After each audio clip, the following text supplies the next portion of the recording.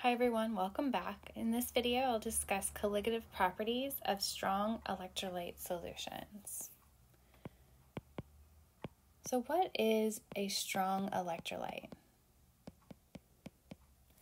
Remember, it's anything that dissociates in solution. And generally, we will assume that we have complete dissociation. Another word for that is ionization, because we are discussing ionic compounds that can be soluble in water. And it depends on, remember, colligative properties always depend on the number of particles, and that's of dissolved particles.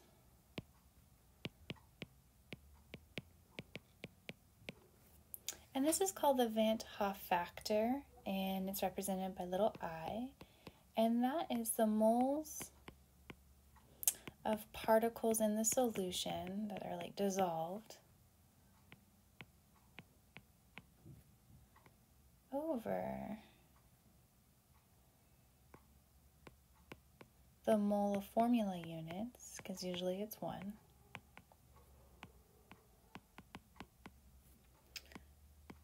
dissolved.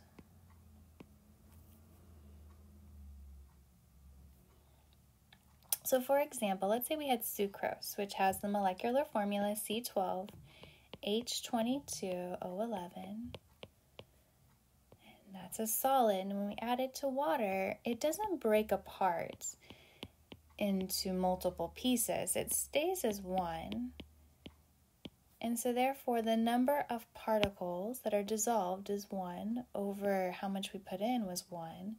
And so in this case here, I is equal to 1. However, if we had something like magnesium chloride is soluble in water, so it will dissolve into ions. So by the way, if you have an insoluble ionic solid, it doesn't break up into more particles, then I is still 1. So just because it's ionic doesn't mean that it will have an I greater than 1. But magnesium chloride soluble, so it will dissolve into magnesium 2+ ions and 2 chloride ions. And so what are the number of particles on the right side of the equation? You have 1, 2, 3. 3 particles over 1 mole of formula unit that we put in.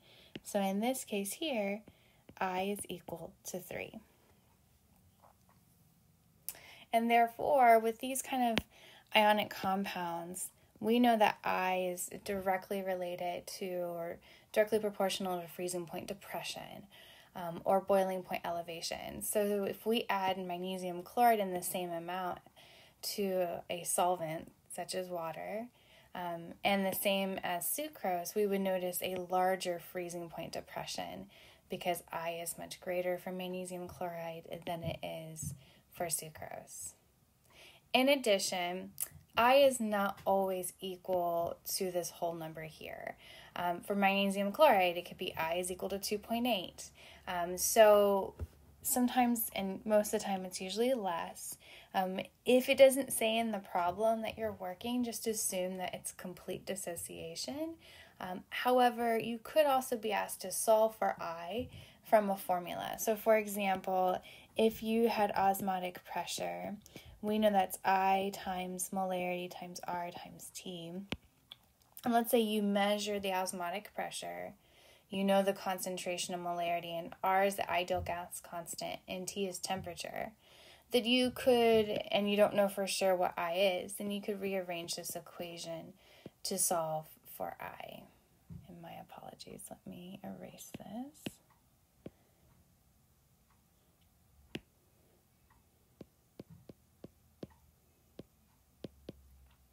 So just so you know that the Vant Hoff factor isn't always a whole number, but for most problems that we work in a general chemistry course, we assume that it is, that we have complete dissociation for ionic compounds, and that it's 1 for covalent compounds or insoluble ionic compounds. All right, let's work an example together. This question is asking us, what mass of sodium chloride salt in grams should you add to 1 liter of water in an ice cream maker to make a solution that freezes at negative 10 degrees Celsius? Assume complete dissociation, so here it tells you that assumption of the sodium chloride, and a density of 1 gram per milliliter for water. My daughter would love this question. Ice cream is her favorite dessert as well as mine, so I'm excited to work this one with you. All right, so given, remember as scientists, we always like to organize our data, what we're provided. We have a volume of 1.00 liters of water, and water is going to be your what? Excellent. It's going to be your solvent. So remember when you're working with solutions, as I've said in previous videos, to identify your solute and your solvent. Just always imagine what's in my beaker, what's going on.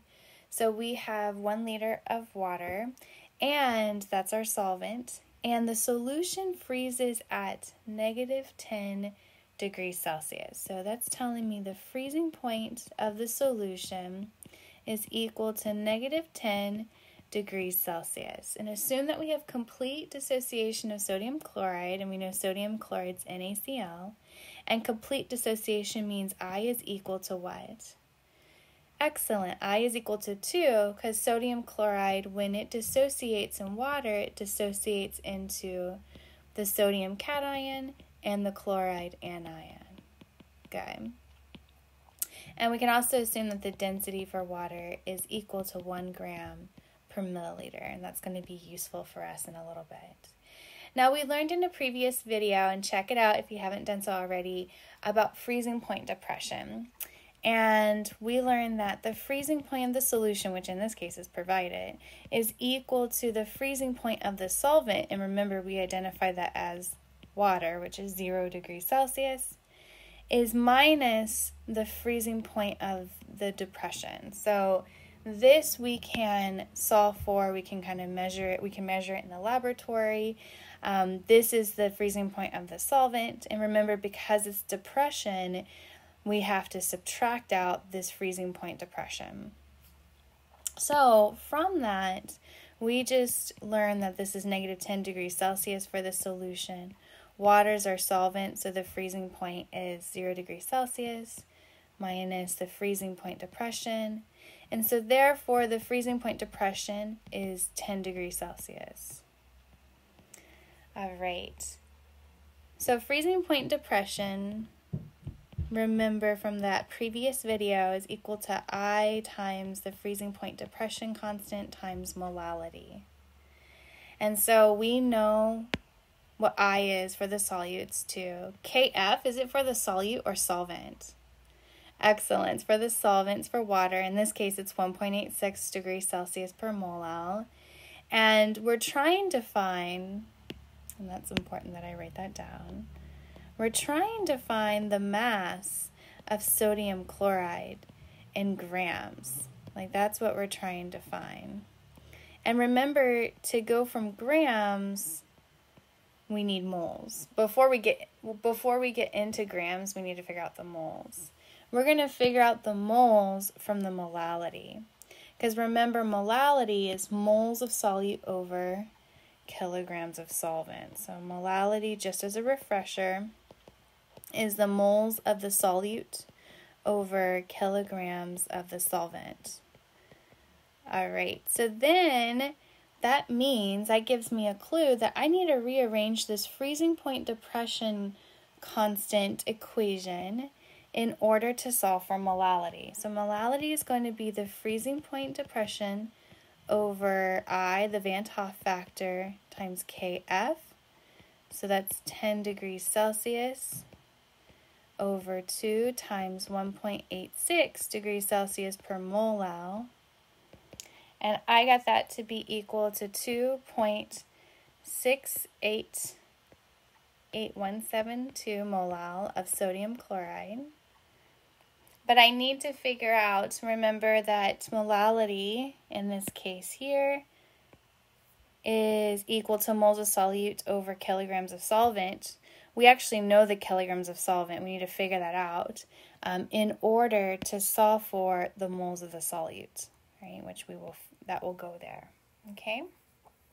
So how do we find the kilograms of solvent? Well, we were told that we had 1 liter of water, which is our solvent. And we know that there are 1,000 milliliters in 1 liter.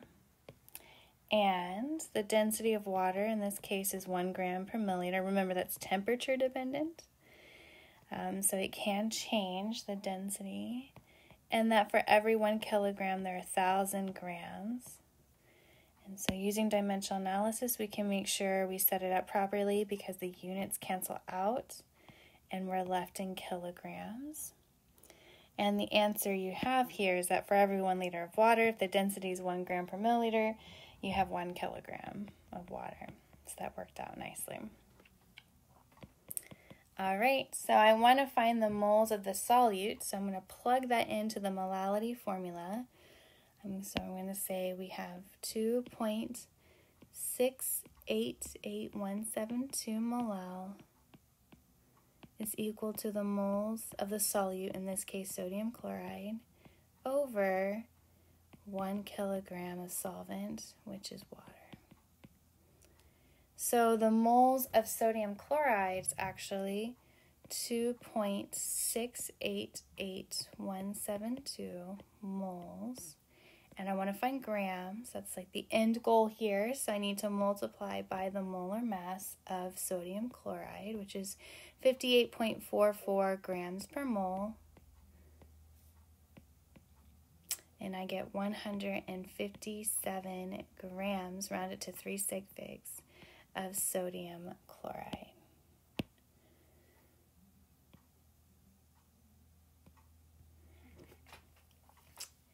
And there you go. So just to summarize, we used the freezing point depression formula in order to determine the moles of sodium chloride we needed to add to get the freezing point of the solution to negative 10 degrees Celsius. Because remember, the whole point here was to make ice cream, right? We need to get cold. We need to get cold fast.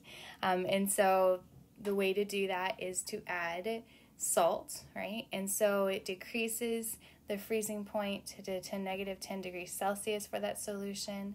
But from this formula, we found the molality.